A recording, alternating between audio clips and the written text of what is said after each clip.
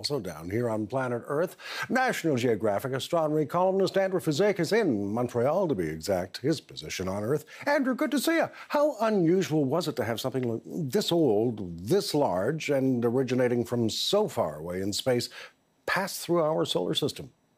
Well, that's a good question. I mean, at this point, we have not seen anything of this size, this shape, coming from outside of the solar system, careening through. I mean, it's definitely not from the solar system because of its pathway, its trajectory, what it's following, the speed that it's going. It's done a slingshot effect around the sun, and it's moving back out very quickly out into the solar system. And we're really racing now to get as much data on the physical properties of this object as fast as possible. I mean, it is cigar-shaped, which is very unusual for any kind of natural type of object. It doesn't mean that it can't exist. It could be simply a shard from a massive collision that occurred hundreds of millions of years ago in another star system, basically jettisoning out a lot of material out into the interstellar space, and it was grabbed by the gravitational well of our sun, pulled in, and then now shot back out by the sun again out into space. We don't know at this point, but it's racing away at such high speed that we really need to get our telescopes focused on it now in the next few weeks to be able to get data on the physical properties. Oh, more to ask. But I want to move on from mysterious ancient asteroids to Google's use of NASA data to make a discovery of their own in space. What did Google's artificial intelligence help discover? So we're talking about what's called machine learning. This is what Google uses to identify facial recognition and massive amounts of pictures, something that human eyes can't pick out.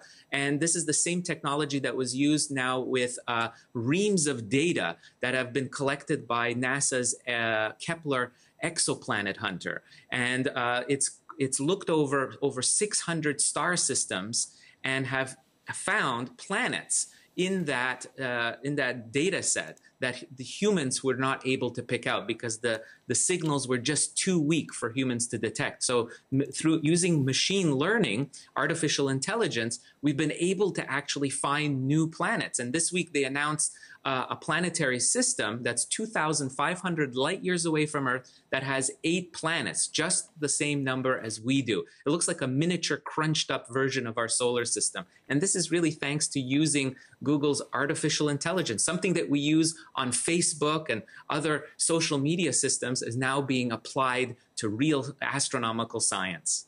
Well, here's some science that is really puzzling in many ways, not the least of which it's a program that's now over, discontinued, 5 years ago. But the Pentagon has just released that it had hidden a UFO program that it closed down in 2012. What more are you able to tell us about this and what the Pentagon discovered about UFOs during the time that it was spending this money studying and watching for them?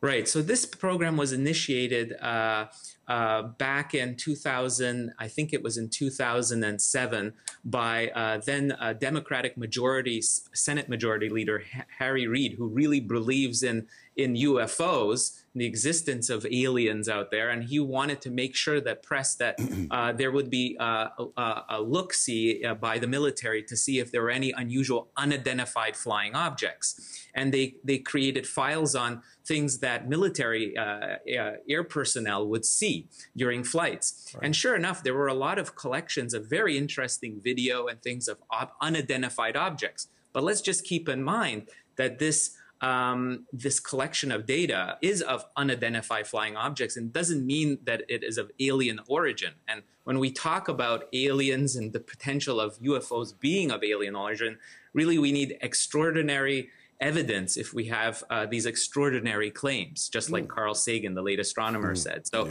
we have to keep that in mind. It's interesting. Maybe there's a pearl somewhere in all this reams of data, but we don't know that yet. Well, always pearls with you, my good friend, National Geographic astronomy columnist Andrew Fazekas. Thanks again, as always. Clear skies.